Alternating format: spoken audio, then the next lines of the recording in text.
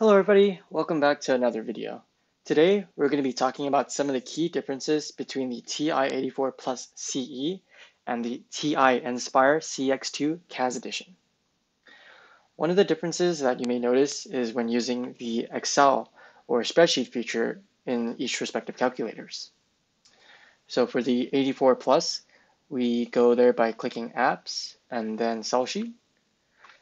The spreadsheet is useful for whenever you're making your mass properties tables, and you can make them in your calculator here. However, in the 84 Plus CE, as you can see here, you only get a few decimal places shown, even though you have more values inside the cell itself. However, if you go to the Nspire and you make an Excel, you get more decimal places.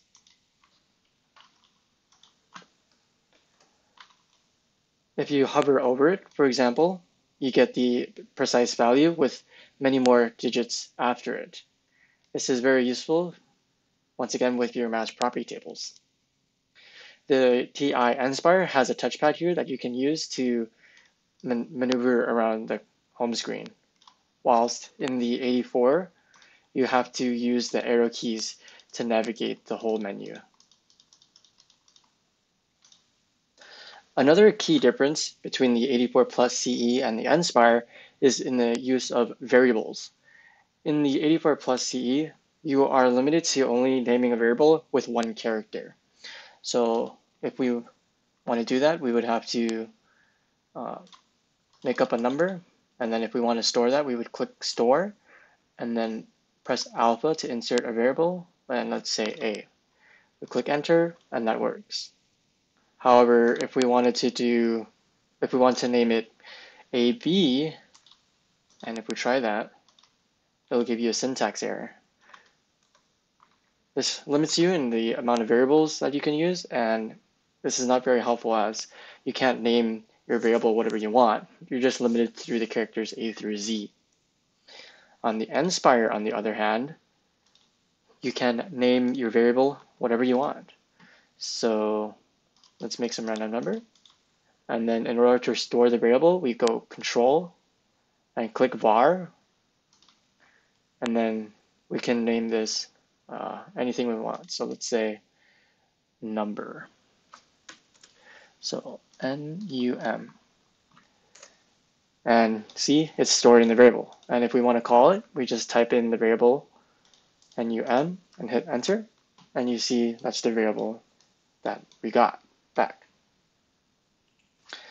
Another cool feature of the Nspire that makes life a lot easier is the fact that you can use Control-C and Control-V like you would on a laptop or desktop. So in order to do that, we simply click Shift and then whatever direction you want on the right. Keep on doing that and you can highlight whatever number or equation that you want. Afterwards, you can copy it by pressing Control and then going down here to click C. And then we can paste it by doing Control V. Another difference between the 84 and the Nspire is in the use of the matrices. On the 84 Plus CE, you would have to click Second and then Matrix. And then you can see here that you're limited by the number of matrices that you can create. In this instance, it's A through J, which is 10 matrices that you can make. However, on the Nspire, you can make as many matrices as you want because you can name your variable anything that you would like. So for example here, in order to make a matrix, you would go to Menu, then you go to Matrix and Create Matrix. Click OK. Let's name it. Let's do some random numbers in there. And you can store that matrix by clicking Control var and then naming it whatever you want.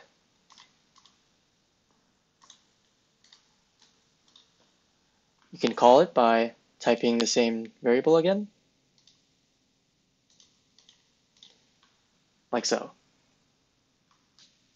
One thing that you may have noticed with the Nspire though is that there is no trig functions on the keyboard here. One way to access the trig is by pressing the trig button here and then selecting whatever trig function that you need. An alternate and simpler way of doing it is just by typing out whatever you need. For example, if you need sine, you can simply type in sine and it will make the variable for you.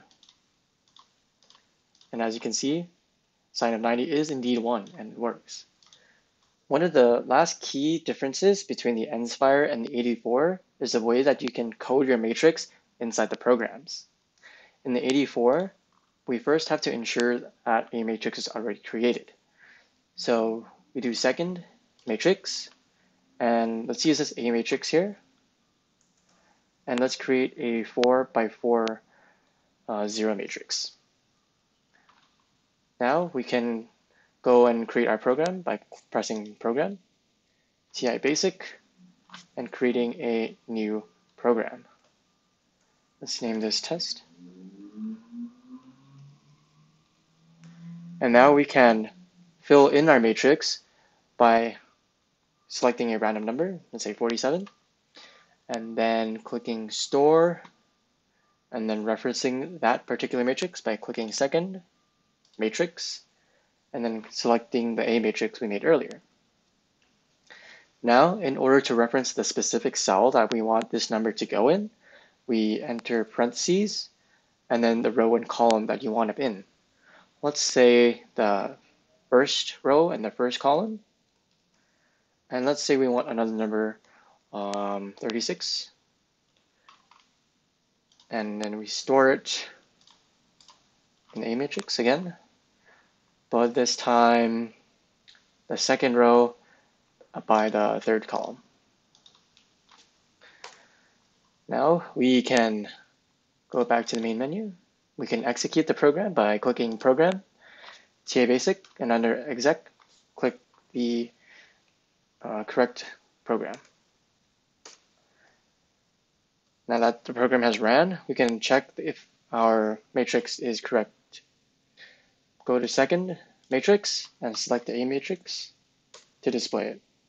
As you can see, 47 is in the right spot and 36 is in the right spot.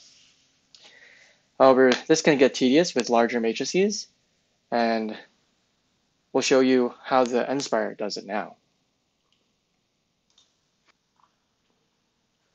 On the Nspire, you can create a new program by selecting Doc, Files, New Document, Add Program Editor, select New, give it a title, and then we can request for a user input by typing in request, and then giving it a dialog. And then we can store this into a variable, let's say L1.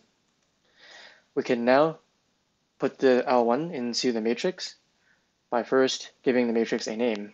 Let's call it LM1. We can store it by doing semicolon and equals, and then we can input a matrix by clicking the catalog button here. Make sure it's going under 5 and this little 3 by 3 matrix, click on that. And we can create a matrix however big or however small we want here. Let's make a 4 by 4 matrix. We can then visually simply insert the variable wherever we want the matrix, and then just fill it with whatever you want.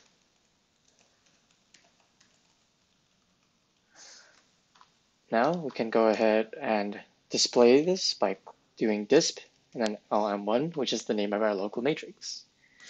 In order for this to run now, we simply press Control R and then select Enter. Do 20 for the length of the member. And as you can see here, your matrix is made. From what I just demonstrated, you can clearly see that making matrices and populating different values into them is much easier on the Nspire compared to the 84. To wrap everything up, some of the differences between the 84 and the Nspire include better Excel spreadsheets on the Nspire, where you get more decimal places and it's easier to use. The Nspire, you can name the variables however you want, and you can make how many matrices that you want. But on the 84, you can only have 10 matrices. On the Nspire, you can have Control-C and Control-V options. And also, the coding is much simpler on the Nspire compared to the 84 in terms of matrices. Thanks for watching.